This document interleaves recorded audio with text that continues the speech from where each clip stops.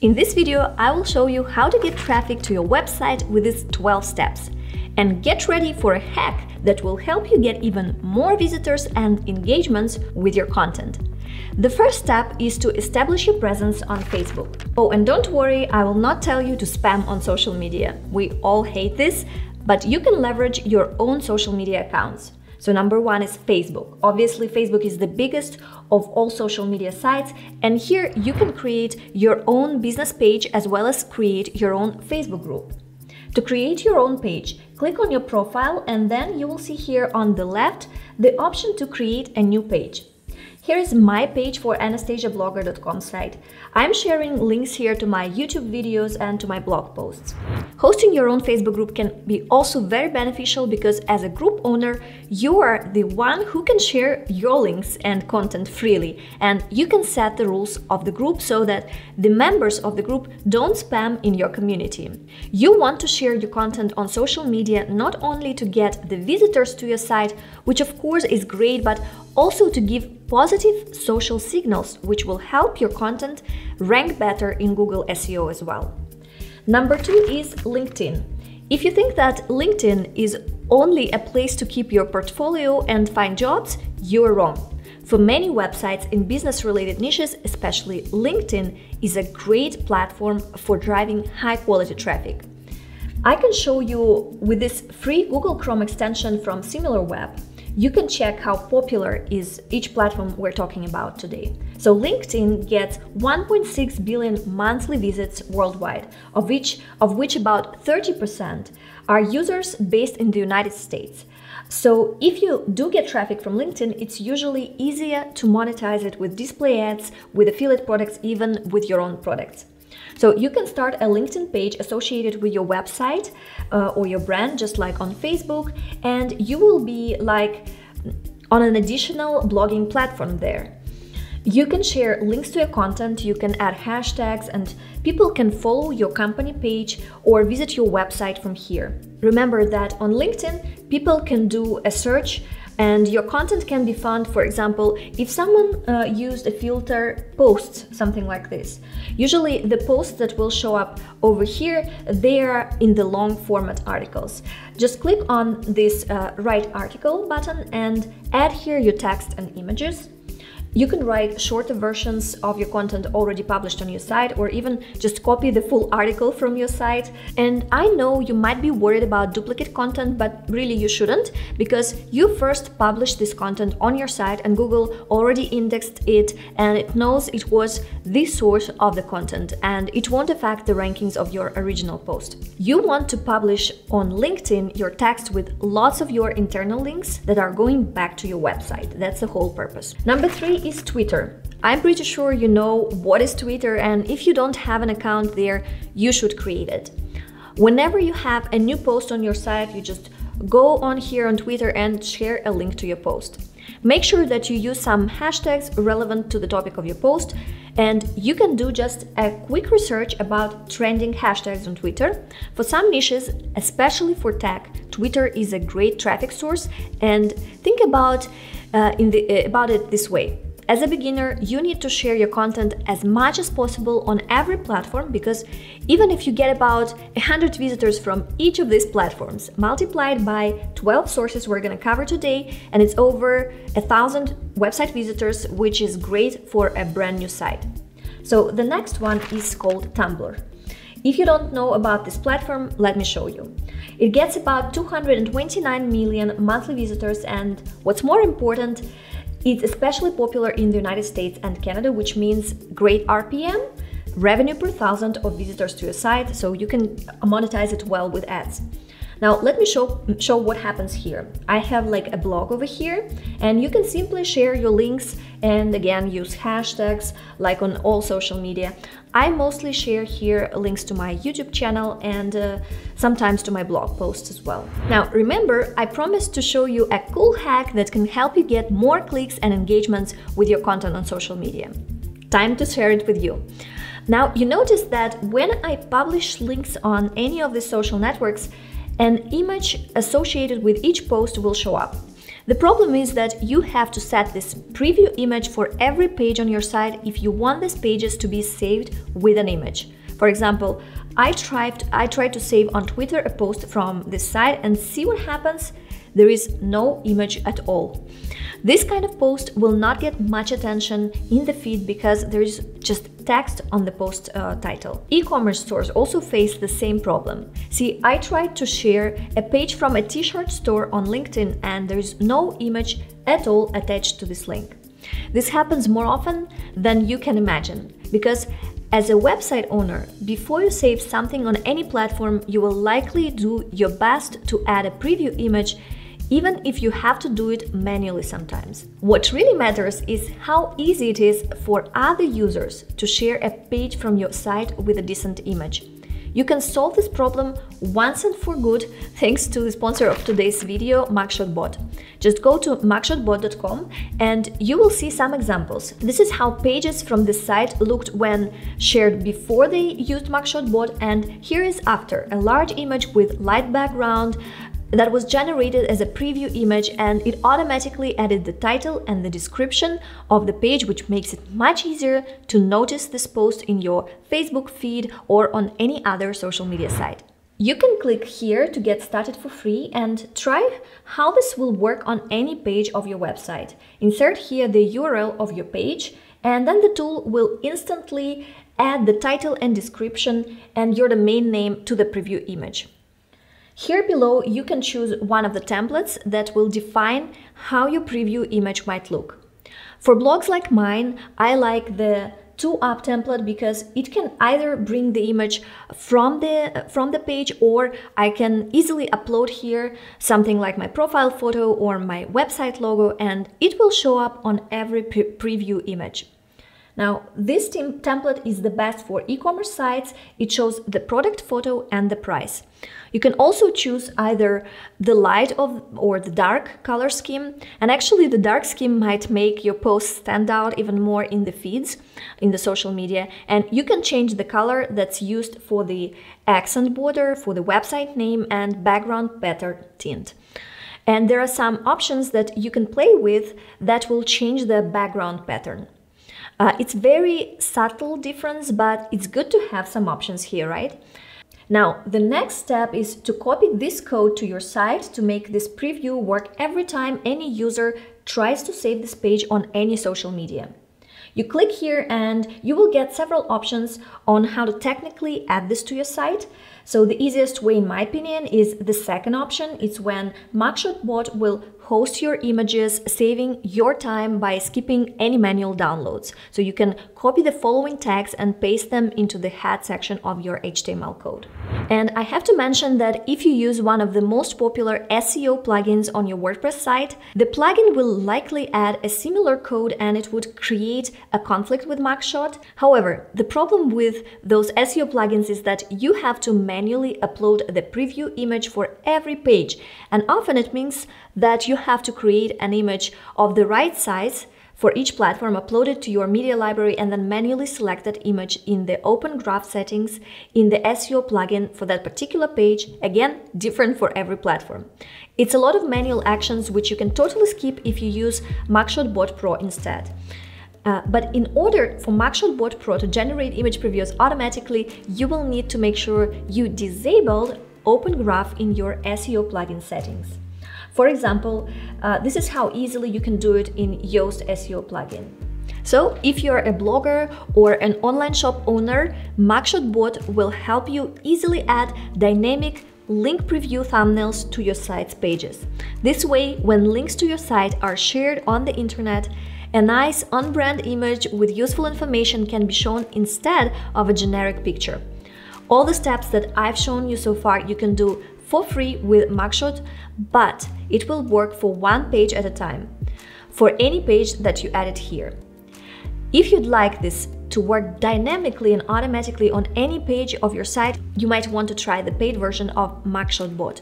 Likely, you can use my exclusive code Anastasia to access the paid features of the platform for free and for entire 3 months. There is a forever free version of Mugshot bot, but some templates are only available if you upgrade to Pro, which is anyway rather cheap with $9 a month or $89 a year. Again, if you try the Pro version for the first 3 months, you can use my coupon code Anastasia. Check the link to the mugshotbot.com in the description below. Now, step number 5, start sharing your content on Pinterest. Now, if you've been on my channel more than once, you probably know that I'm big on Pinterest. When I started my blog, it was the main traffic source. I was getting about 93% of my traffic from Pinterest back then. And even now, after 5 years of blogging, when my domain authority has grown and Google has started ranking some of my content better, I still get about 50% of all my traffic from Pinterest. So if you never use Pinterest, keep in mind that this platform gets about 1 billion monthly visitors, and 41% of the audience currently is in the United States. You should know that the audience from the United States is the most desired for all content creators, because in terms of monetization, you can get the highest revenue per thousand of visitors, RPM, if you have a lot of US-based visitors. So Pinterest is a rare platform that works as a combination of social media and a visual search engine. Every pin that you create can be linked to a specific page on your website. And this currently works for standard image pins and for video pins, but for idea pin, links are not yet available on all accounts. This is still in beta on limited number of accounts, but I heard rumors that Pinterest is going to roll them out to all users. So you first will need a vertical image. I will create those really quickly in Canva. You can start your forever free Canva account using my link anastasiablogger.com/Canva. So you will find in Canva lots of templates. Just search for something like Pinterest pin and you will get a ton of vertical image templates. You just need to change the background and text overlay to fit something to your topic.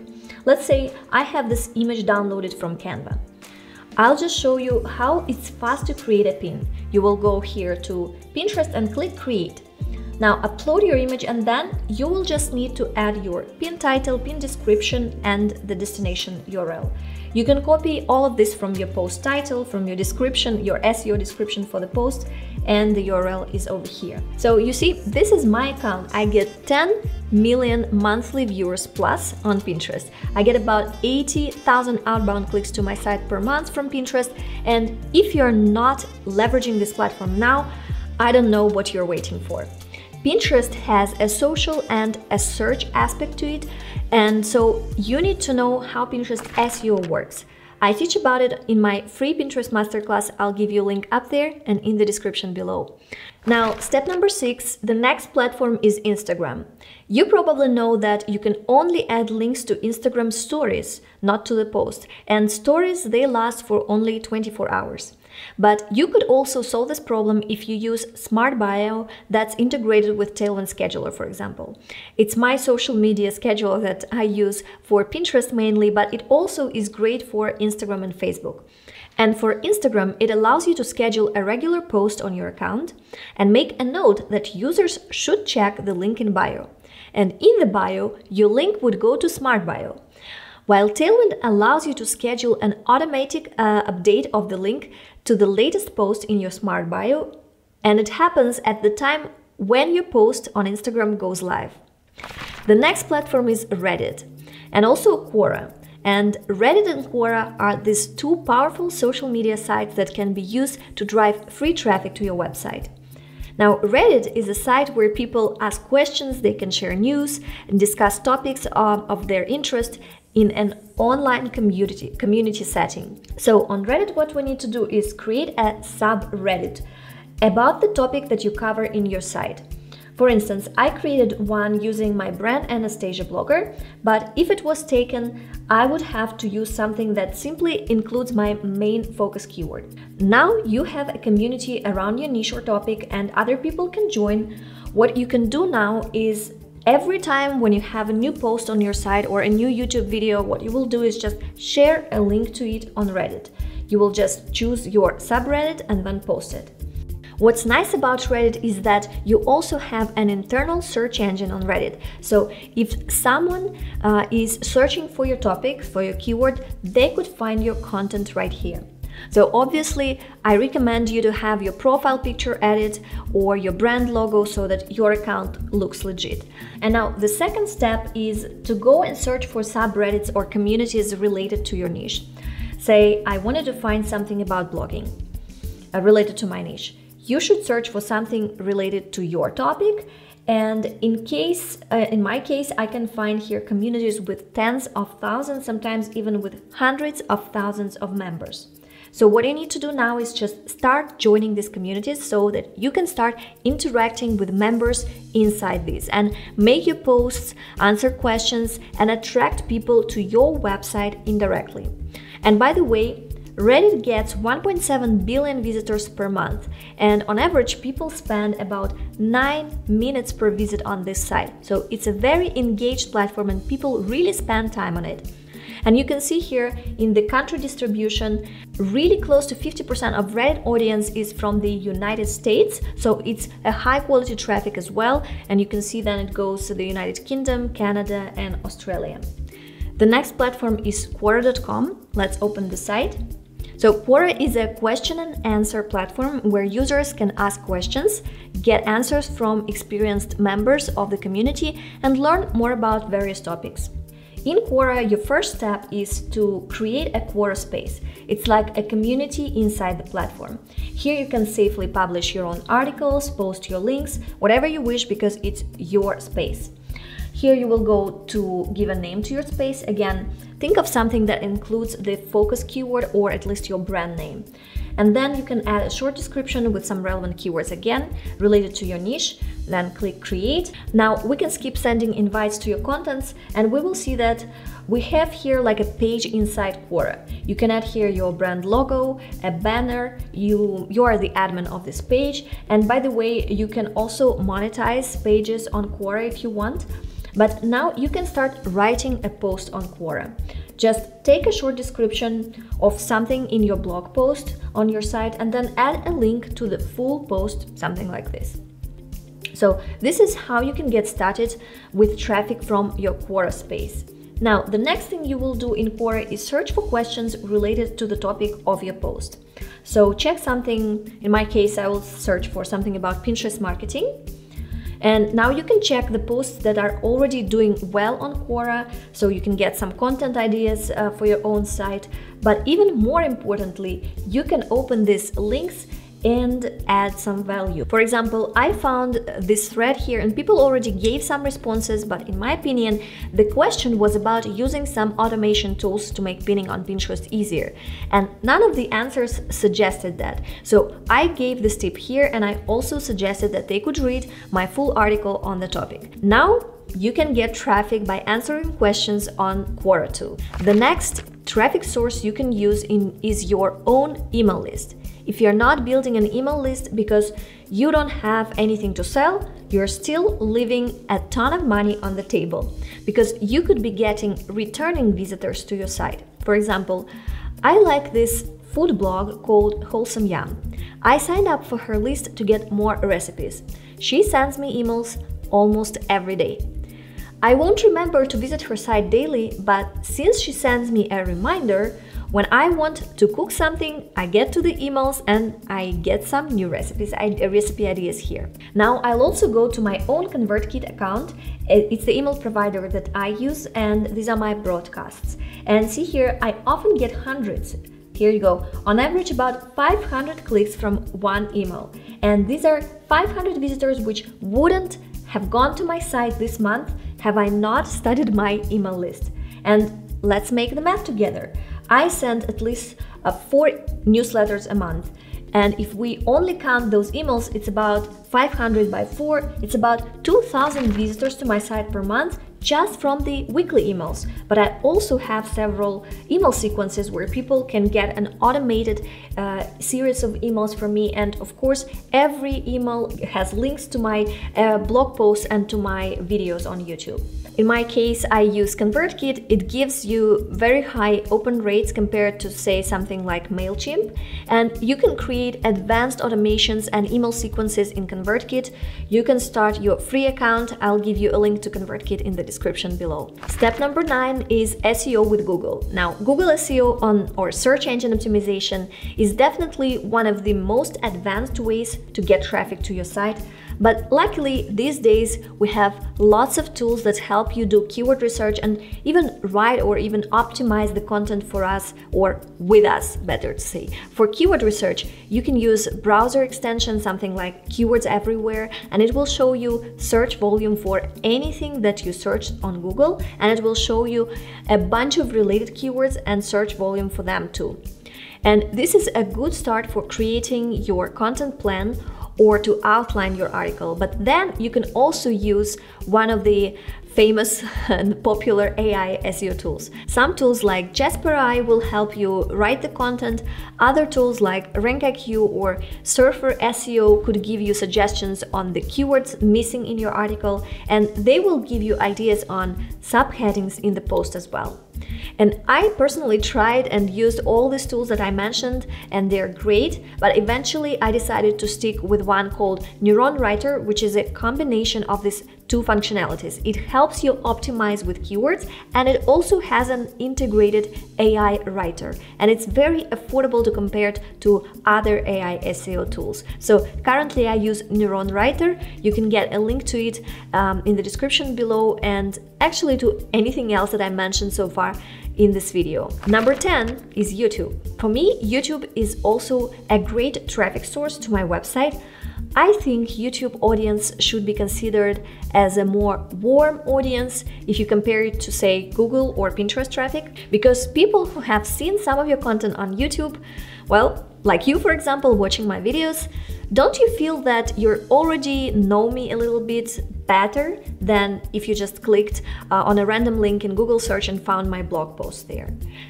But if you came from YouTube, you're the prime audience, and even though the volume of my YouTube traffic is not as big as from Pinterest or Google, the quality of this visit is much higher. You can even see here the bounce rate is a lot lower for my YouTube traffic, and the time that users spend on the site is 4 times higher than for my Google and Pinterest traffic.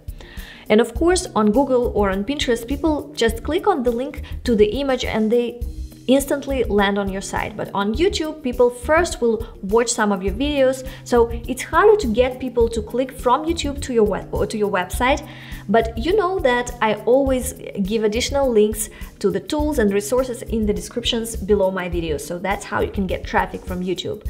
And you should also remember that YouTube belongs to Google. So for many keywords that are hard for you to rank with your website, especially if it's new, you could try to rank for them with YouTube videos. And then people could go from your YouTube wherever you want to send them, be it your website or some affiliate products that you promote. And with YouTube, you can basically get premium positions on the top of Google search results page. And this is free traffic. Another traffic source you probably didn't think about is your own website. Yes, you definitely should leverage the power of interlinking on your website. One way that many beginners online ignore is adding links to relevant articles right into the text. You can do it manually, but I like to use a free plugin called Link Whisper that finds all the best opportunities for internal links in my existing content, and it helps me add the links with just a few clicks. It automatically finds the text to link from in the post, and I just approve it, and it already has the URL of the destination page. I just need to click, paste, and link is inserted. The next way of getting traffic is guest posting. It means simply publishing your articles on other people's websites. So many sites will allow you to post an article for free, and you can just get high-quality backlinks and free traffic, but you need to invest your time and effort into writing very high-quality articles so that they see that you are providing real value to their audience. So how do you find the sites that can accept guest posts? Well, just follow me here. I will open Google and I will type "Write for Us" and then the focus keyword for your niche. Now we have a list of sites that accept guest posts in the business niche. Just go ahead and check what are their requirements and send them over your guest posts. So here you go. This is your plan to grow traffic to your website for free. You noticed I'm getting a ton of Pinterest traffic. If you want to know what works in the Pinterest algorithm this year, open that video up there and I'll see you there.